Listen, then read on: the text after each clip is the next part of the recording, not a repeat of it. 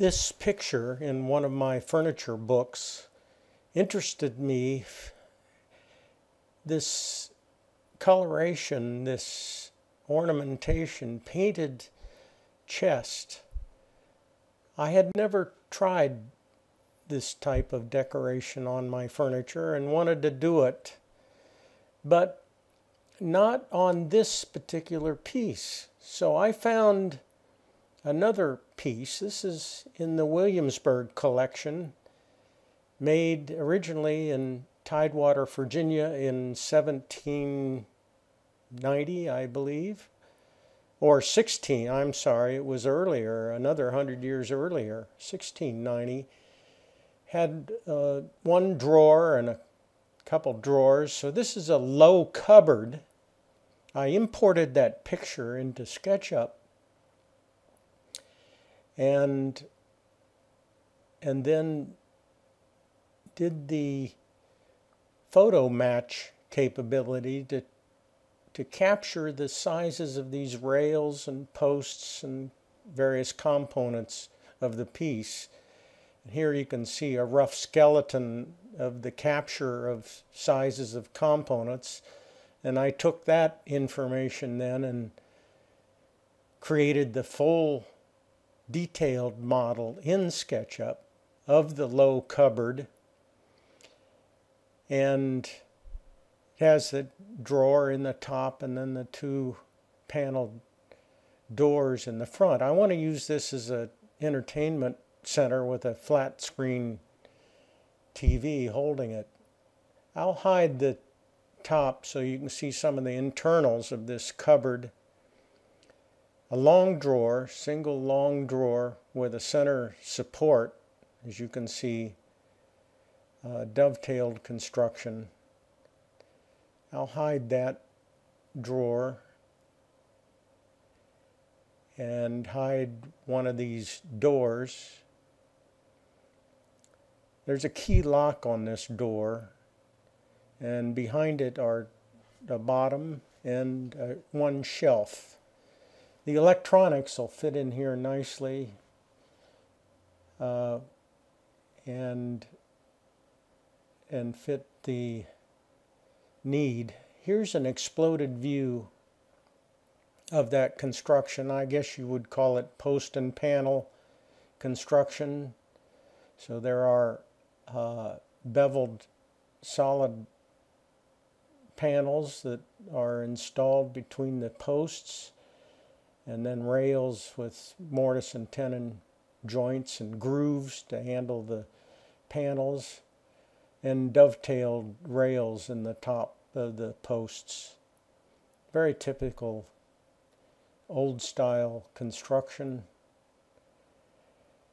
Now I wanted to capture these painted decorations, geometric shapes, stylized vines, etc., at a target, and I wanted to capture these colors. So in SketchUp, over the top of the photo from the book,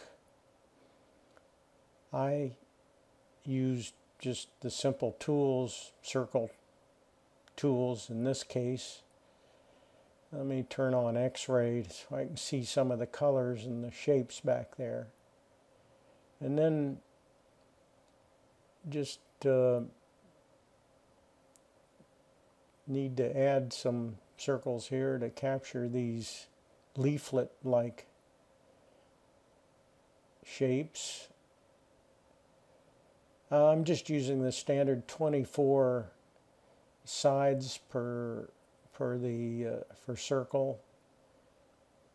Well, that's not the right place to place that last circle. Let me undo that last step there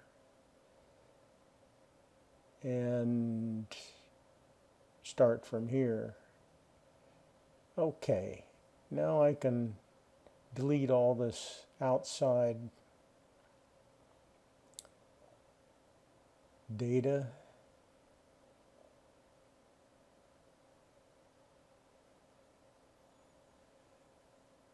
With the eraser tool, just holding down the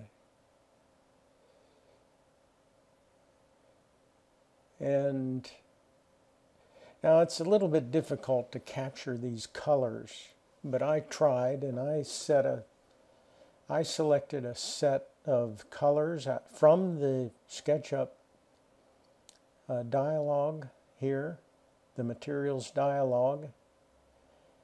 And here you can see I'm using this reddish color and then a dark brown color, and then 3 blacks. Let me shut off X-ray here. See those colors a little bit better. And then there's a tan that colors these leaflets. And those are the colors I selected, and I found paints, acrylic paints, to match extremely closely to what I selected in SketchUp.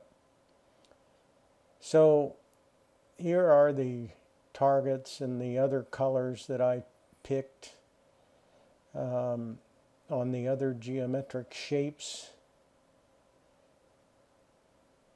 So I made groups of these various shapes and resized them and pasted them on the low cupboard that I want to use this ornamentation on. So that's what it looked like with the base color and the colors in the various shapes. I made full-size templates of these geometric shapes. Here's the target.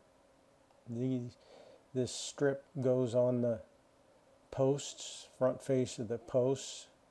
Made full-size templates on thick poster board, and then cut out so that I could use a pencil to trace around these shapes on the actual piece in the shop. So this is my selection of templates that I used to mark it up, and then I used acrylic paints that dried quickly. I found matches at the local paint store and hand painted with artist brushes on the surface.